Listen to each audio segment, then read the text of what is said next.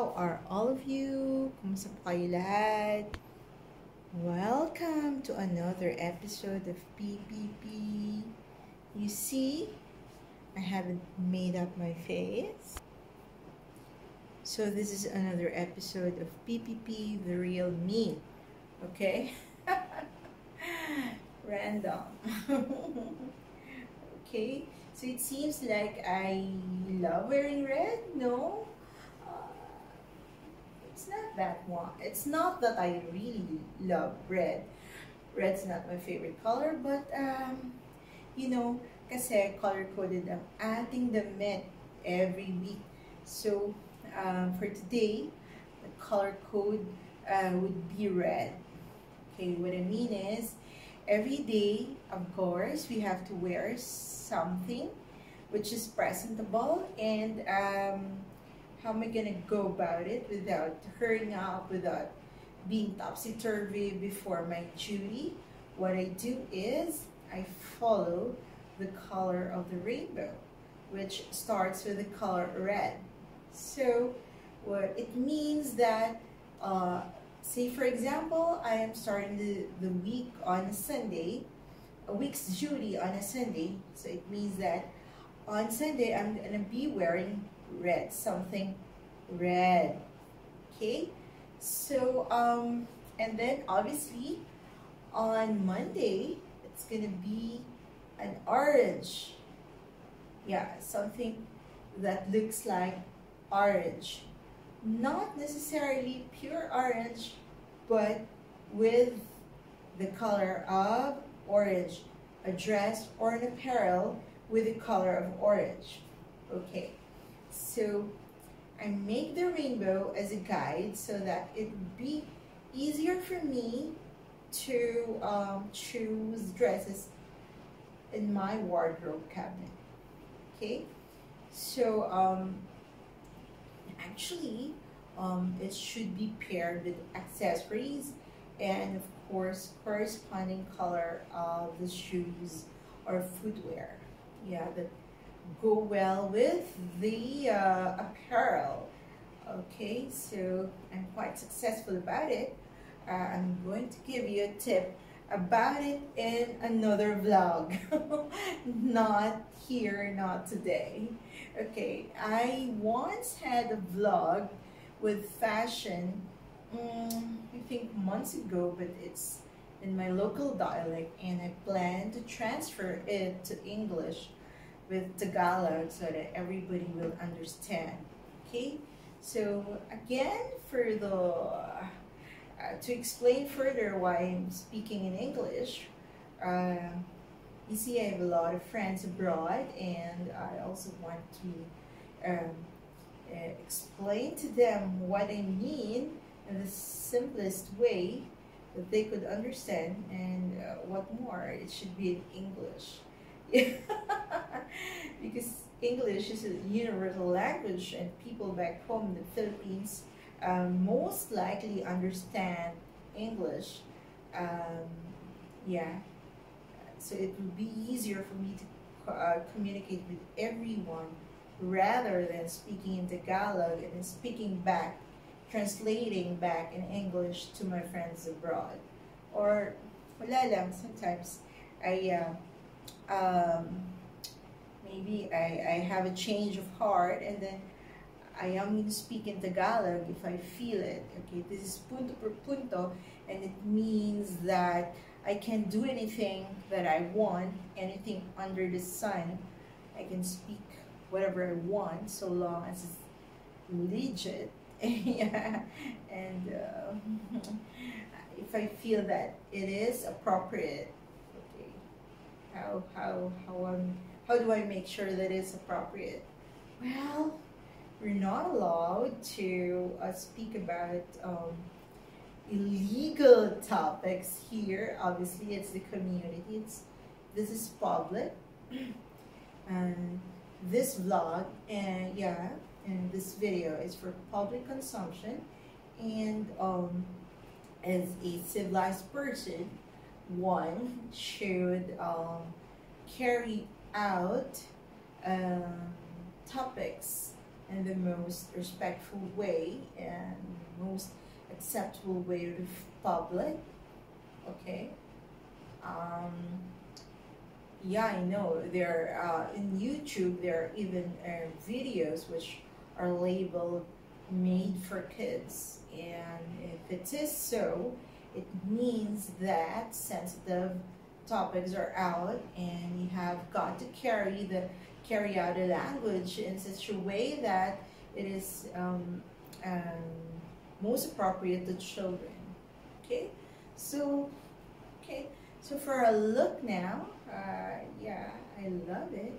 It's this piece actually bought 2 years ago, I think. Yeah, from Matalan, I think, or H&M, I forgot.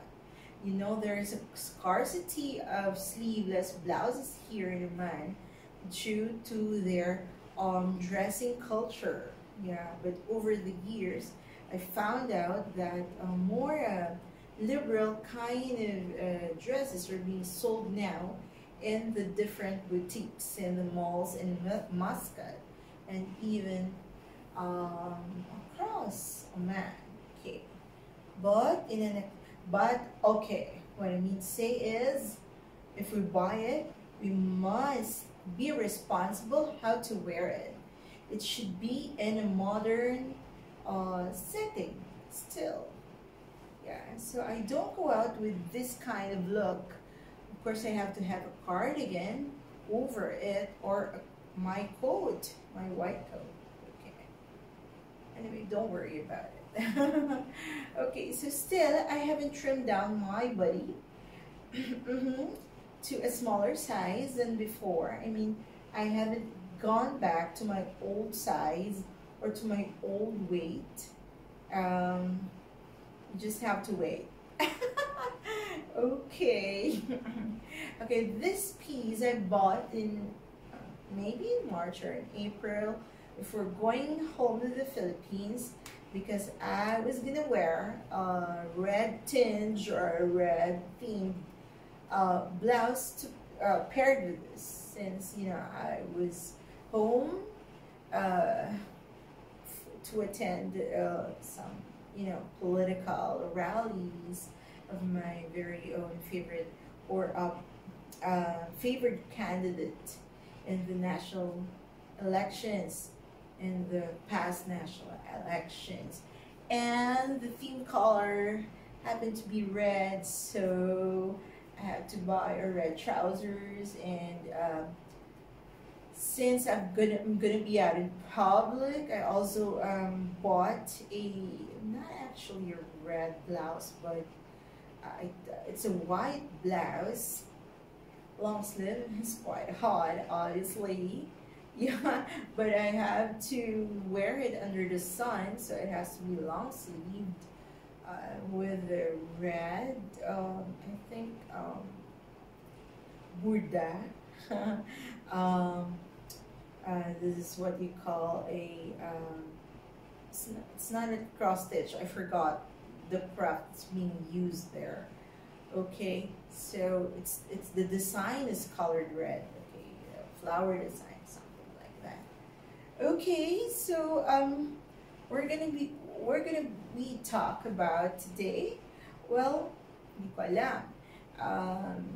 As I've said, PPP, I can't think of anything. I just say it anytime.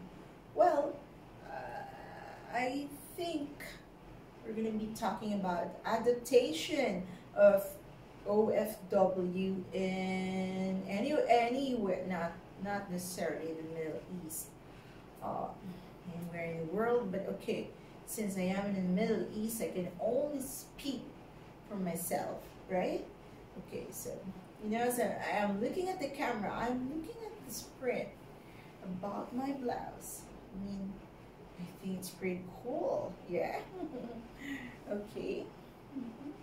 Okay. So, ano ba ang aking ikukukwento? Actually, when I was there at work earlier, I was thinking I was reading a blog or vlog. Yeah. So, I'm quite excited about it because I have not been blogging or vlogging for quite some time, like I mean, maybe 2 weeks, something like that, because I was so busy with a lot of responsibilities and activities all over here in Oman with my work, and of course taking care of my family in the Philippines, even only virtually. But you see, I am managing everything in our home with regards to my parents' needs, especially with their health. Yeah. Okay. So it's pretty kind of demanding for me, and I became so stressed. I mean, okay, I used to be a lot cheerful before, but nowadays I admit I've become like harsh. Yeah, and only today I was glad that I reverted to a more controlled mood. Yeah, it's because I don't know. I mean, maybe it's God's grace, really. I don't know when can I control myself and when can I let loose. Okay, so the fact is that there are a lot of problems piling up, but I think people, we human beings, are adjusted. We're adjusted to what's happening in the environment, to what's happening inside of us, and in relation to other people. We try to adapt, we try to understand, we try to look for ways on how to survive. So there will be changes in our moods and as well as our perspectives. Okay, so today I had a good change, and I attribute it to because I'm a prayerful person. I attribute it to God's grace, and it's because I prayed fervently today before work. Okay, it's not that I only pray today. I pray every day. You know, sa lugar na to, people are praying 5 times in a day, and then di ka makapag-pray. Parang, oh my God, it's a shame, right? So, even once, we have got to pray. Okay? So, what I did was I prayed hard, and then I have to trust the Lord, and that gave me a sense of quiet feeling, okay, and yeah, calmness. That's it. Yeah, okay. Later on, well, okay, I'm just gonna be sharing with you how I pray, because the topic here is about adjusting to the OFW life in the Middle East, right? Okay, so one factor that I used to effectively adapt to the life here in the Middle East is praying, of course, praying. That's what the people here do. Obviously, we Christians pray, and we pray in a different way. Obviously, each of us has has his or her own way of praying, but the thought is that we all pray for something good to come to us. Yeah, whether it will be with our families, with our work, and with our goals, right? Okay, so for me, I start a prayer with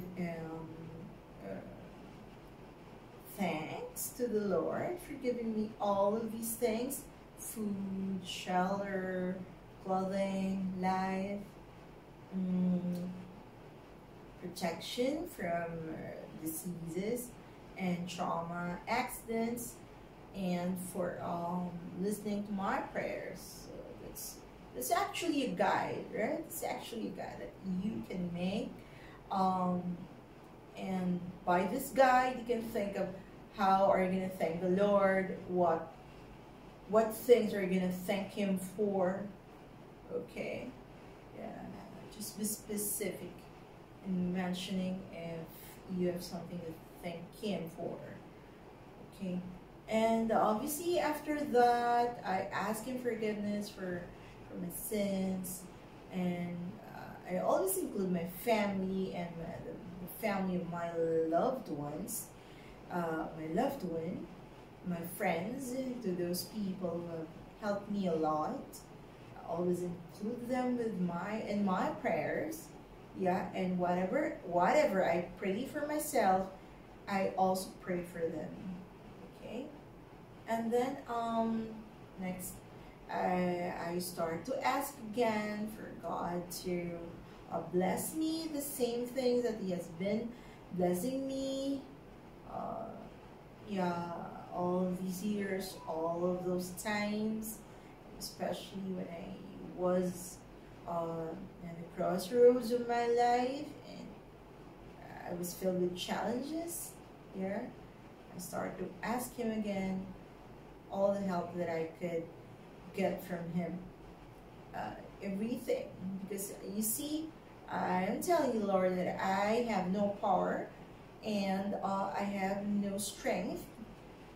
I am completely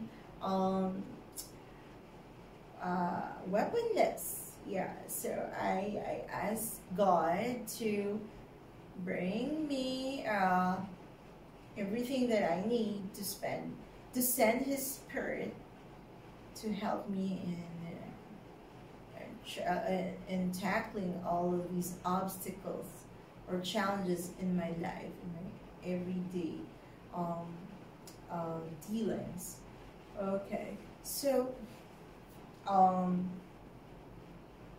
as what I've said, we could only ask the Lord for so much.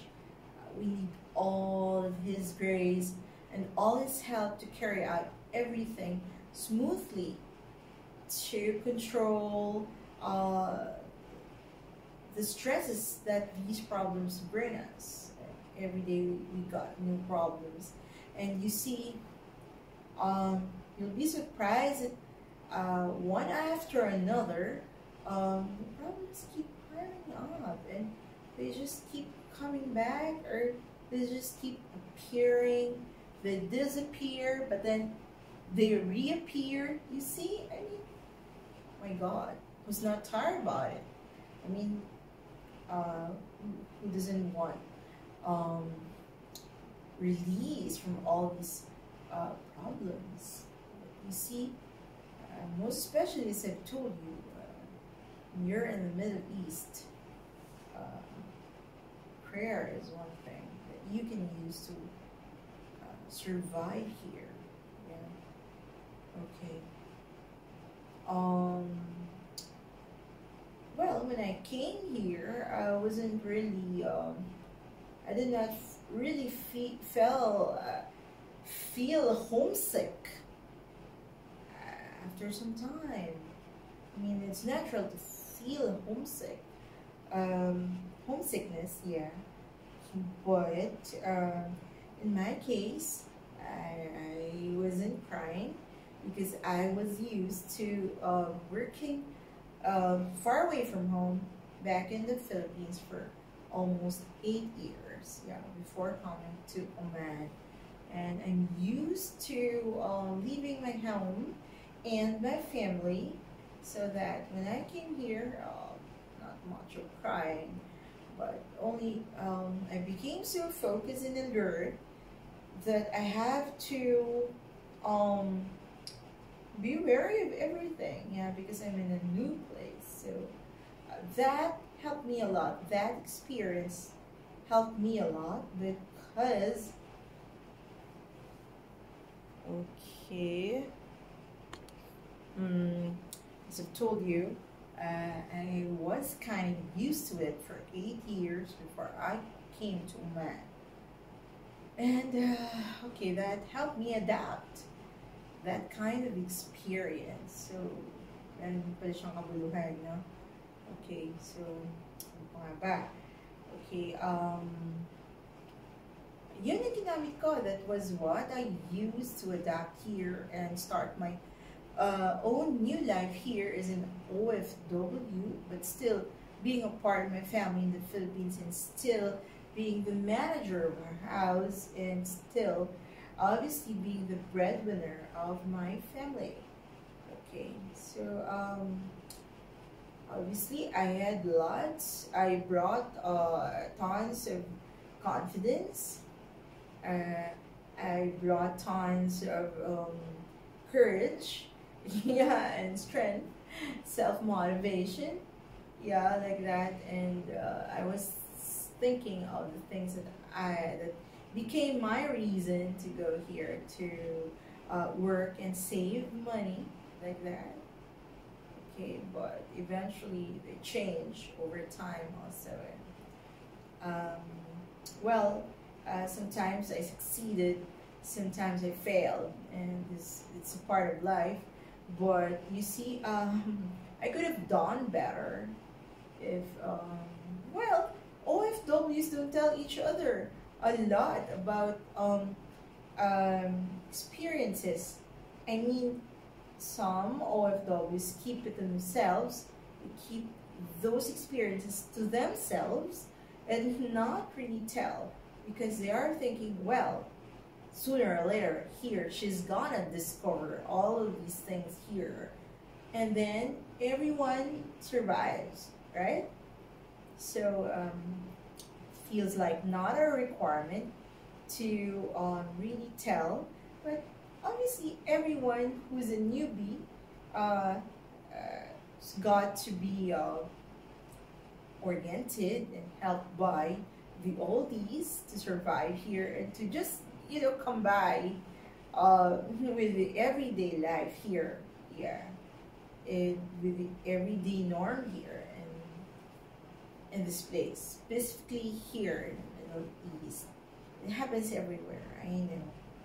Well, anyways, so I told you, there are a lot of things that one can use to adapt to his or her environment, and one is you brought lots and tons of core values with you. You have to start with it, obviously. Yeah, and bravery. Okay, that's number one. And tons of trust in yourself and trust in God. No, okay, trust in God comes number one, and trust in yourself, and a strong feeling of accomplishing your dream or your goal, whatever that may be.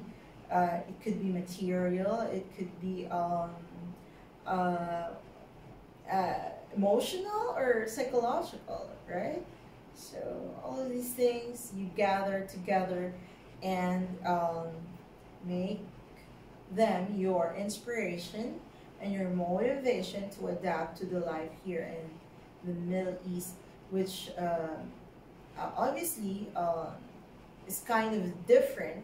It's kind of different with what we grew up, yeah, what we practice in the society. The norms here are very much different. It's like 360 degrees opposite from what we have known before. Most of them, yeah.